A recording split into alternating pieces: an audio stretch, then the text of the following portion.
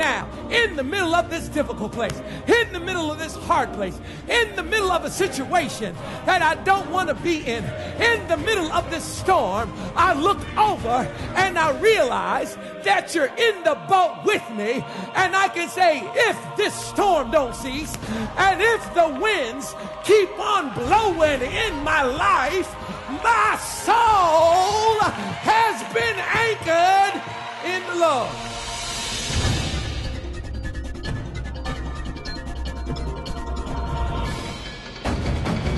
Ever wonder, how does the word apply to your life? Can it change you? Yes, it can.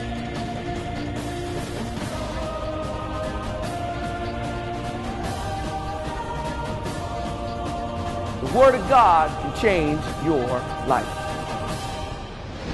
First, you got to forgive. You got to let the last people go so that you can move on in your life. When you don't forgive, the person you really affect is you. You're the one that's stuck. A lot of times, those people aren't even thinking about us. So, how can I do it? How can I actually walk in forgiveness? How can I actually move on so that my relationship is everything it's supposed to be? Stay right here. Don't turn that channel. Stay right here. We're going to talk about the best way for you to forgive. All right, turn with me in your Bibles to Matthew chapter 18. We're going to begin reading in verse number 21. Very familiar passage of Scripture if you're familiar with your Bible at all. Matthew 18:21, and it reads, says, Then Peter came to Jesus and asked him, Lord, how many times shall I forgive my brother when he sins against me? Up to 7 times? And Jesus answered, I tell you, not 7 times, but 77 times. Therefore, the kingdom of heaven is like a king who wanted to settle accounts with his servants. And as he began the settlement, a man who owed him 10,000 talents, that's a great sum of money, 10,000 talents was brought to him. Since he was not able to pay, the master ordered that he and his wife and his children and all that he had be sold to repay the debt. And the servant fell on his knees before him. Be patient with me, he begged. I'll pay you back everything. And the servant's master took pity on him, canceled the debt, and let him go. When that servant went out, he found one of his fellow servants who owed him 100 denarii. That's a few dollars. And he grabbed him and began to choke him. Pay back what you owe me, he demanded. And his fellow servant fell to his knees and begged him, be patient with me, I'll pay you back. But he refused. Instead, he went off and had that man thrown into prison until he could pay the debt. And when the other servants saw what had happened, they were greatly distressed and went and told their master everything that had happened. And then the master called the servant in. You wicked servant, he said. I canceled all that debt of yours because you begged me to. Shouldn't you have had mercy on your fellow servant just as I had mercy on you? In anger, his master turned him over to the jailers to be tortured until he should pay back all he owed. This is how my heavenly Father will treat each of you unless you forgive your brother from your heart. And turn with me to James chapter 1. Now, if you have a streamer, put something there in Matthew chapter 18. We are going to turn back to it in a moment. We're going to begin reading in verse number 2. Consider it pure joy, my brothers, whenever you face trials of many kinds, my sisters, because you know that the testing of your faith develops perseverance. And perseverance must finish its work, so that you may be mature and complete, not lacking anything. And if any of you lacks wisdom, he should ask God, who gives generously to all without finding fault, and it will be given to him.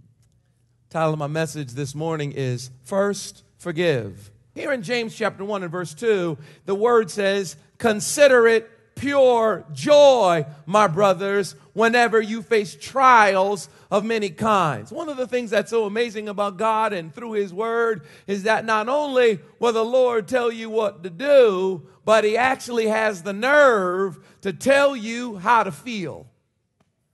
God is just, he's so being God that he's saying, not only am I going to tell you what to do, but I'm going to tell you how to feel about something. In the telling you what to do, I'm even going to tell you how to feel about a thing. And we've been saying that that's what kingdom is. Kingdom is godly action, doing what God says to do.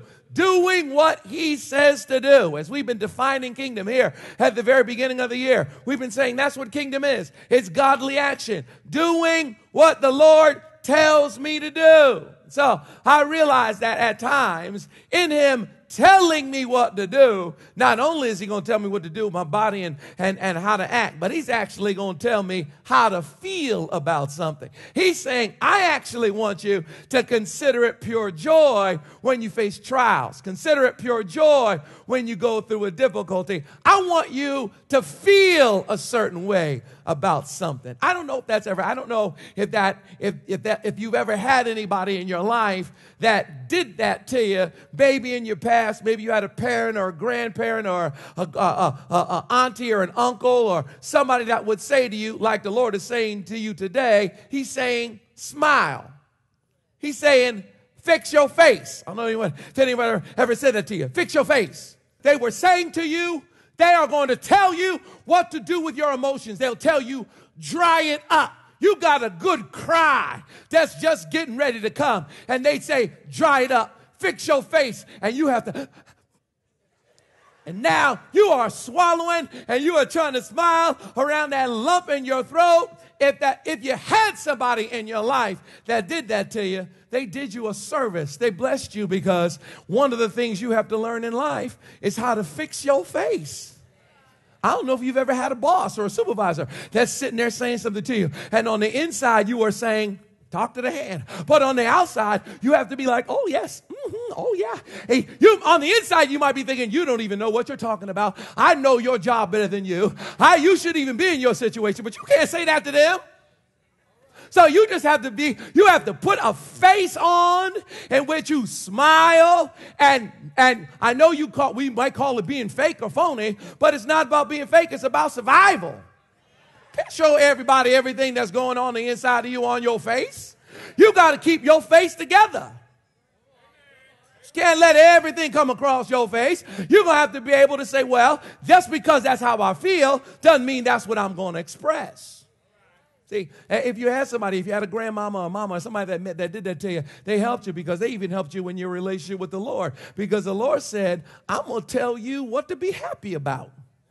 Now, what makes you happy? What makes you laugh? What brings you joy? Here in James chapter 1, the Lord is saying, I'll tell you what, I want one of your sources of joy to be trials, tests, difficulties, hardship. I want you to consider it pure joy. When you come and you're saying, I know that's not what we do, because when we're sitting there saying, every time I think, I thank you, Lord. And when Minister Todd is saying, he's saying, he opened up a door for you. He made a way for you. But that's what we're thinking. We're thinking all the good stuff. We're not thinking, yes, every time I think about the trial, every time I think about the hard thing I'm going through, every time I think about the fact that I don't have a job right now, I just want to say thank you. That's not what we do.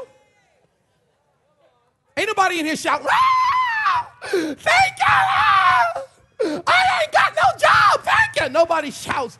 Nobody wants to shout over the trial. You're not saying, Lord, right now, in the middle of this difficult place, in the middle of this hard place, in the middle of a situation that I don't want to be in the middle of this storm, I look over and I realize that you're in the boat with me, and I can say, if this storm don't cease, and if the winds keep on blowing in my life, my soul has been anchored in the Lord. Lord, I know you can deliver me, but even if you don't, I ain't going nowhere. Though he slay me, yet will I trust him. Whole nother level altogether. The Lord said, yeah, that's right. I want you to get to the place where you look at the hardship and the smile come across your face. And you say, look at the devil trying to steal my relationship. Look at the enemy trying to take my baby from, say, I do rebuke in the name of Jesus. If you think that you're going to bring difficulty to me and back me off of my relationship with God, you got another thing coming.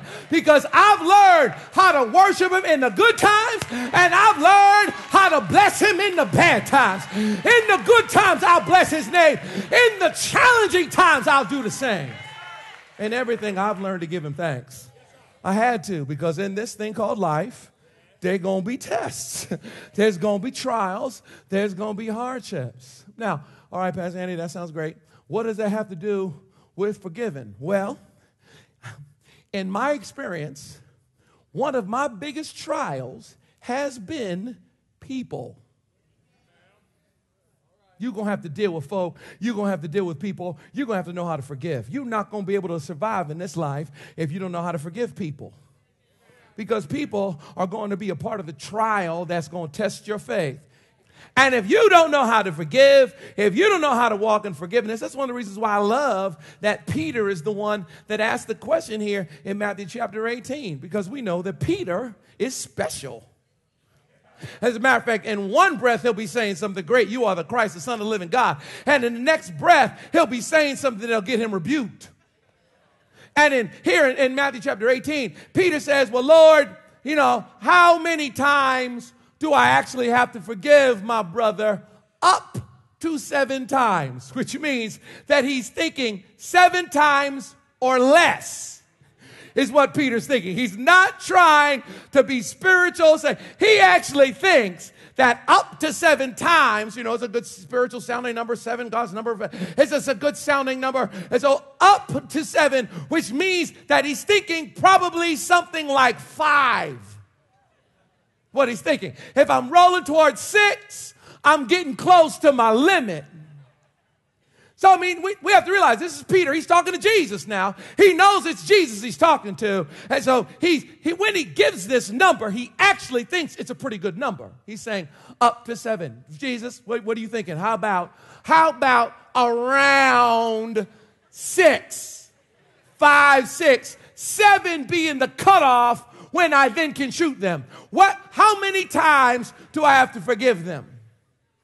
And Jesus' response is not 7 times, but 77 times. There's one translation that says 70 times 7, which is what, 490?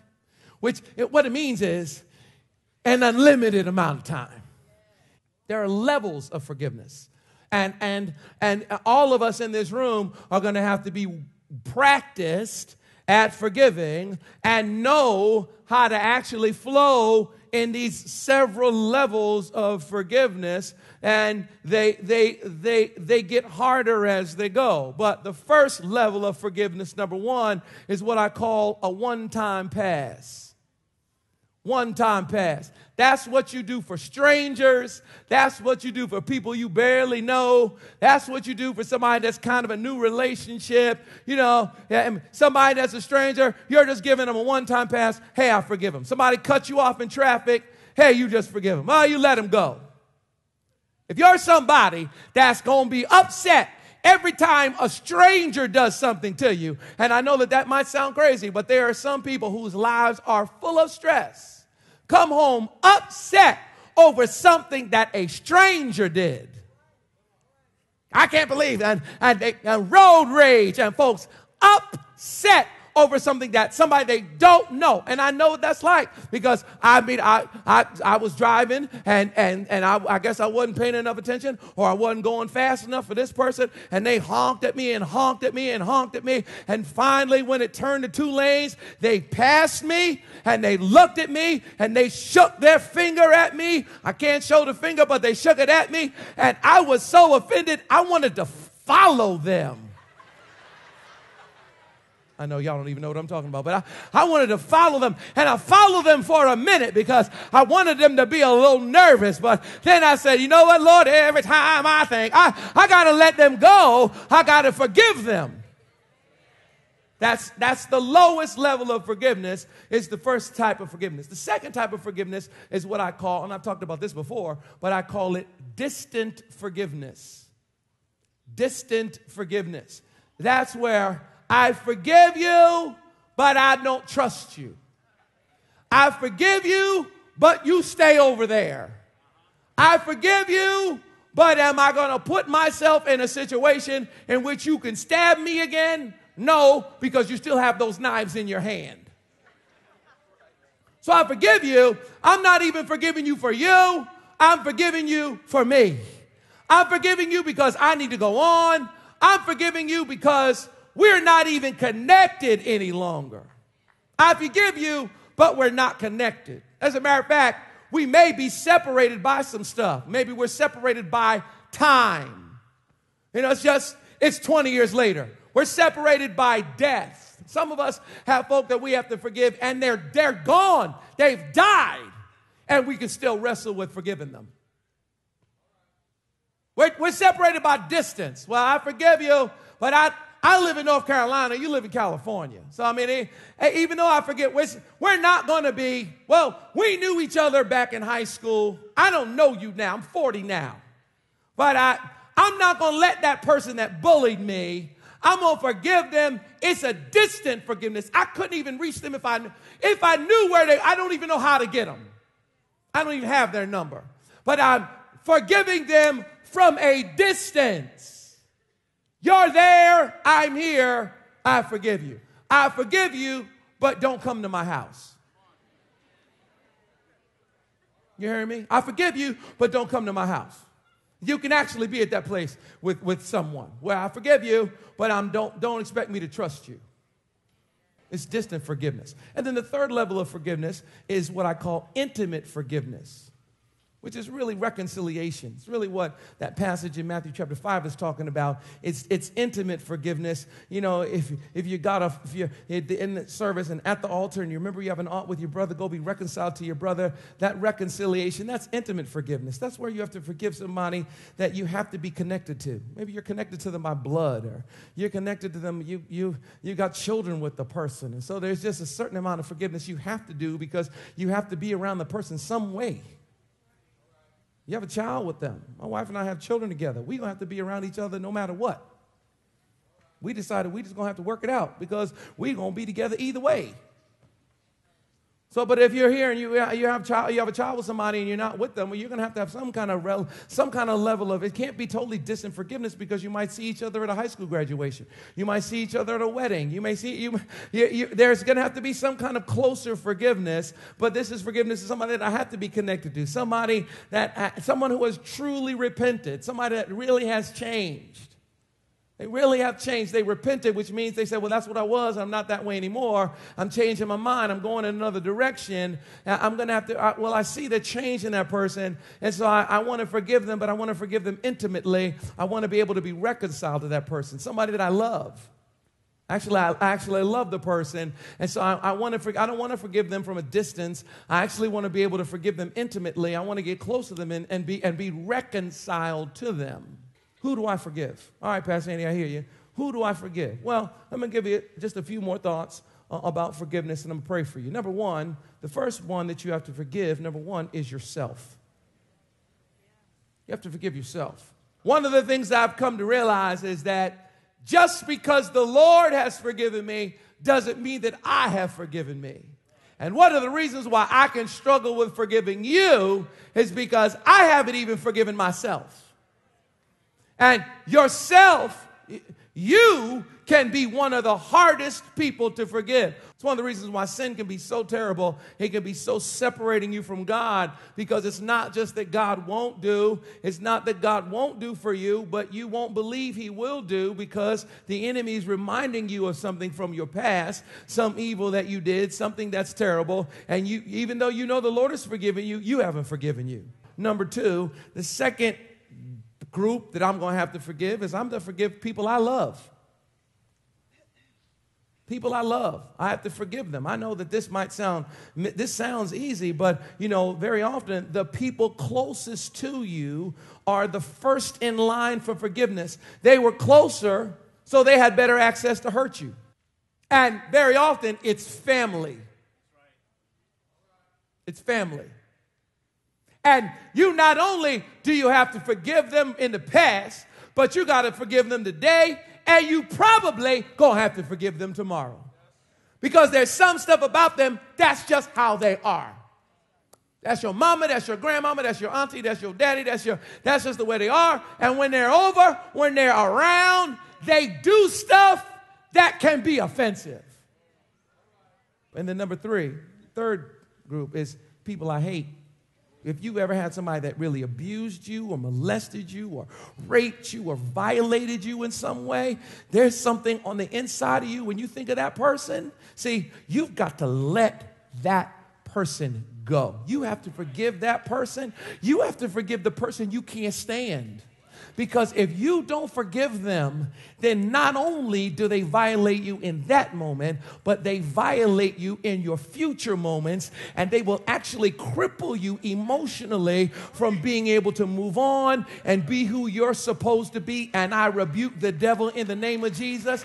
I bind the devil in the name of Jesus. Just because they hurt you does not mean that you can't be a good mama. Just because they hurt you does not mean you can't be a good daddy. Just because they hurt you does not mean you can't fulfill who you're supposed to be in life. The enemy tried to cripple you at an early age, and you got to break free from that. And a part of the way that you break free from that is you got to loose them and let them go. God's got something great in store for you, and it's being blocked by this somebody that you can't let go. Forgiveness is a challenging thing. But not only is it's something that the Word tells us to do, but it is something that will set you free. Amen. Your whole attitude can change simply by you walking in forgiveness. You're not going to be able to have a relationship if you can't forgive.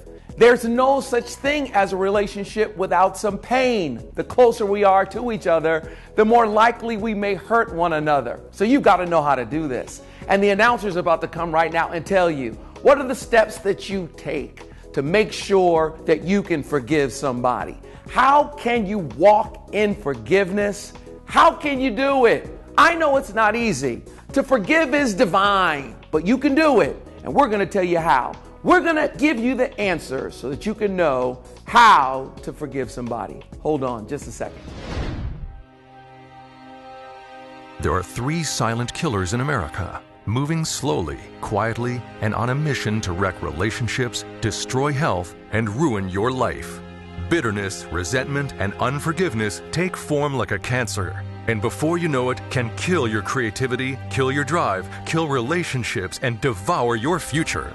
If you have unforgiveness in your heart, isolation sets in, hopelessness creeps in, and slowly over time, it will eat you alive, devouring the passion in your life and robbing you from the experience of love and joy that God says belongs to you as His child.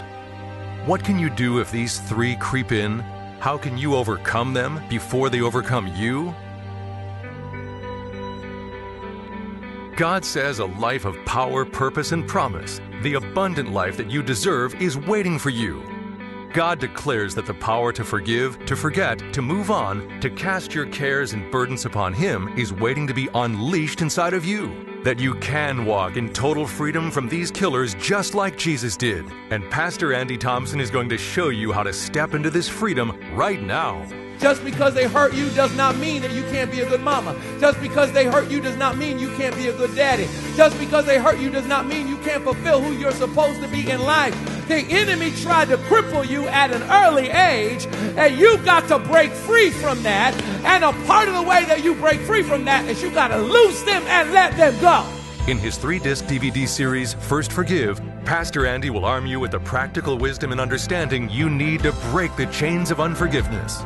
This breakthrough series contains the message you saw today, First Forgive, in its entirety unedited, full of insight and strategy, with practical steps to get you started on the track to stop these killers in their tracks once and for all. And also in this series, you'll receive the messages Forgive and Forget and Reconcile on DVD. You'll laugh, cry, and rejoice over the hours of teaching by Pastor Andy as he shows you how to apply biblical forgiveness to deal with a fractured marriage, a bad boss, family who's abandoned you, friends who have hurt you, and you'll discover the prayers that you can use every day to declare freedom and release those who have hurt you in the past. As you break free from the chains of these killers, the entire atmosphere of your life will change and doors will open to the future God says you deserve to live, in peace and joy and in prosperity. And to help you move quickly onto the path of freedom from unforgiveness, bitterness, and resentment, Pastor Andy wants to send you 3 additional bonus items absolutely free for your love gift today. First, you'll receive the First Forgive teaching on CD, the audio version of this message to play in the car, at work, or on the go.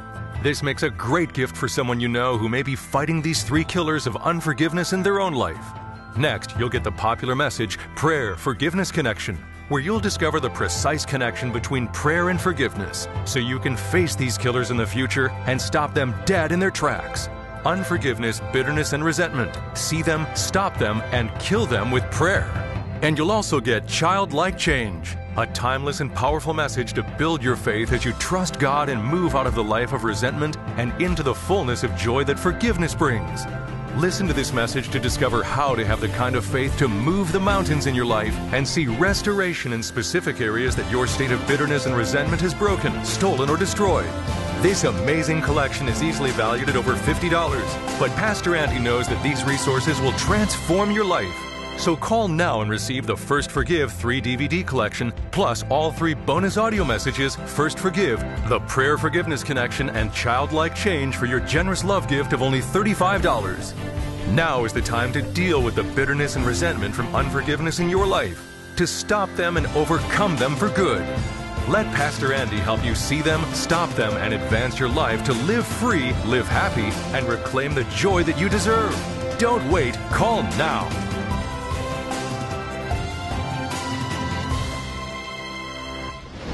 When we start to talk about forgiveness, painful memories come to us. I know it's hard. We start to think about the people that hurt us, how they did us wrong, how evil it was, and it's hard. I understand. And a part of what we have to do is we have to come together with God and say, Lord, help me. Help me walk this out. Because if I don't forgive that person, really it holds me back. And there's pain that I have and difficulty that I'm wrestling with. I was talking to someone, they're saying they're having nightmares, and I said, it's because you gotta let that person go. And I want to help you to do that. Matter of fact, let's pray together right now. Let's go to God. Only He can give us the power that we need to be able to actually forgive people the wounds that they've caused us. Let's pray. Lord, I just want to thank you that you do love us and you care about us. As a matter of fact, you said from the cross, Father, forgive them, for they know not what they do. So you know what it's like to have to forgive and to let people go. And God, help us. Help us to walk in forgiveness. Give us the grace. Give us that extra little bit of anointing that we need to let people go so that we can have the abundant life that you want us to have. And we thank you right now for the victory that we have in you, in Jesus' name. In Jesus' name. So glad you were with us. Tune in next week. We want to see you. We're going to walk this journey together. We're the family of God. We're going to love one another, and we're going to be what God is calling for us to be.